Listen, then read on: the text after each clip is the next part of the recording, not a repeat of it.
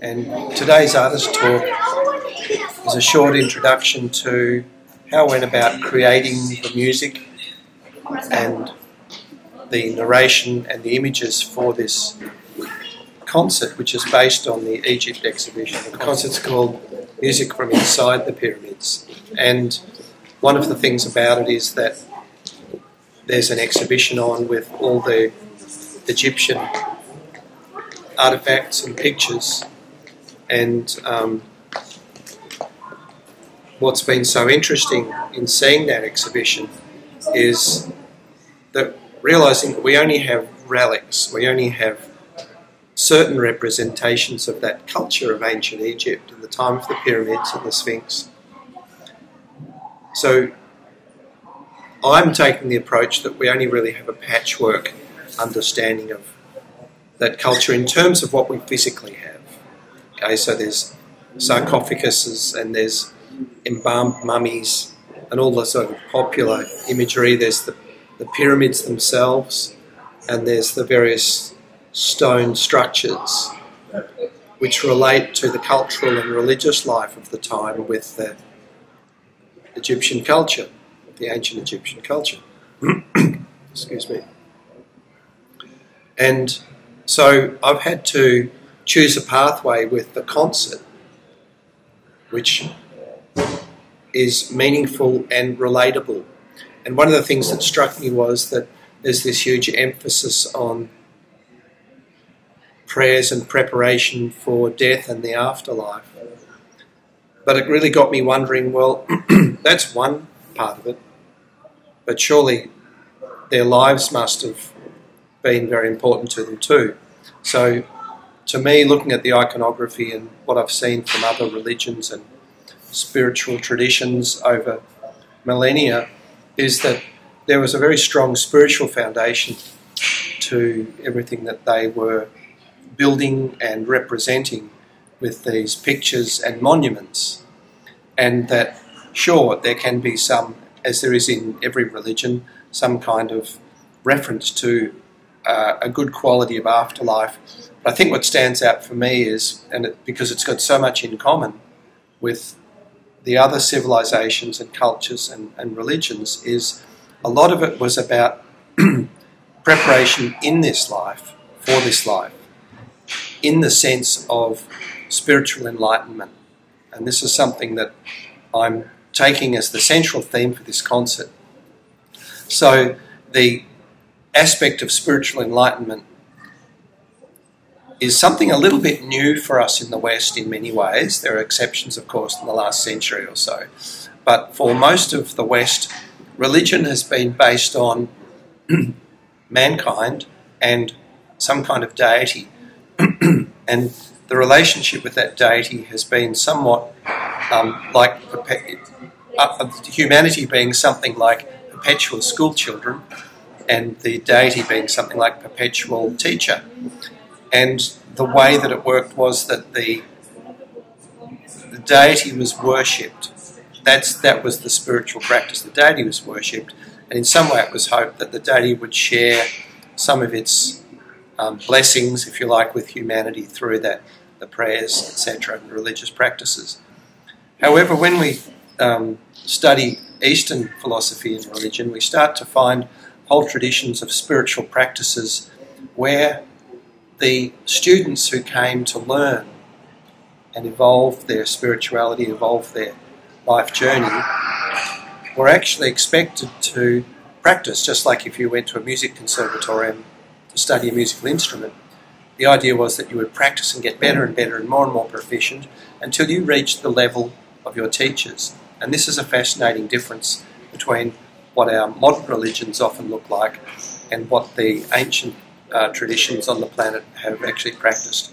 So this departure from this always having this gap between the student and the teacher, or the mass of humanity and the deity, this has changed completely in a lot of the Eastern traditions, where we have everybody setting about practicing and increasing their spiritual capability, their spiritual awareness, spiritual reality that they're able to enter into, and thereby I live from. And so we find what we've got is that there's this, if you like, steps of progress that are taught and practiced and seen to come to fruition, so that there may be a spiritual master or saint, if you like, and they have students or disciples, but what happens is that those students and disciples eventually attain to that sainthood, to that master teacher level. And so that's the tenet that's underlying this whole concept for me. And that's what I'm wanting to share with audiences. So that's the context and background of the actual concept of the concert. Now, how to go about conveying that? How do we convey that as some kind of participatory journey for the audience? So as the composer and musician, my job was to take people on that journey through the music by and large. So the sort of things that I'll be doing, it's not a concert where there'll be little melodies that you can hum along with that you might have heard before. It's going to be more of an immersive journey, quite a meditative experience, if you like. And so in the concert, I'll be using music as the kind of raft or the boat to travel on that river, to cross to what we might call higher states of consciousness, more advanced awareness, higher dimensional states. And these have all been described in spiritual and religious texts for thousands and thousands of years. So what I'm doing with the music, I'm selecting sounds, obviously, that relate as much as we're able to ascertain to the ancient Egyptian music that would have been used. Now, we only have pictorial diagrams. We don't have any kind of notation or recordings, obviously, from that time. And so what we see is there's flutes, certain flutes and instruments. There's plucked instruments with strings, and there's also, that includes harps. And they're probably the most visually representative artefacts that we've got, those pictures of the musical instruments. And we know how many strings the harps have, very few compared to a modern harp, only half a dozen strings commonly. And so that means the number of notes are very limited. So whereas we're used to a very sophisticated musical palette with Western music, these early musics were maybe 3 or 4 or 5 notes usually. So we know also from that time, and to some extent from the remnants which still exist in these lands in the Middle East, that the scales have a certain distinct quality. So I'll be using scales that relate more directly with what, as far as we know, is close to the original music that would have been heard at that time. I'm using a violin, obviously, that's my instrument, and there were no bowed instruments at all in ancient Egypt, as far as we can tell from the records. So, but that's my job as a modern musician, a contemporary musician, to create and convey a story in a context with the means that I have, which is the violin. So, to give you some examples, a typical scale.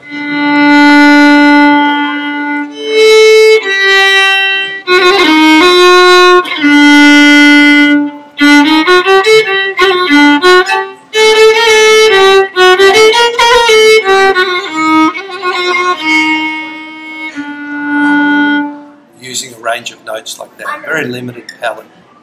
And it can either be bowed or, for contrast, I can use plucked notes.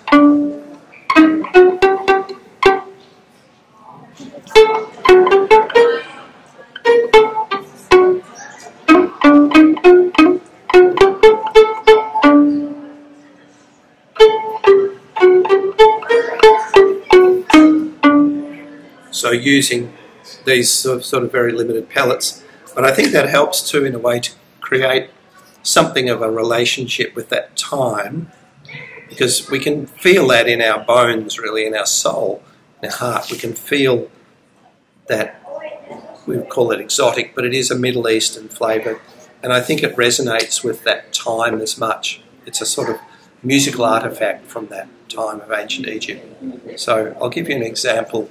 I'll take you on a mini journey of what we're going to be doing at the concert. So we're trying to convey this whole picture of ancient Egypt, but really from the perspective of spiritual enlightenment, where it was a civilization that was orientated to having a deeper experience of life, a much more expanded inward connection with life.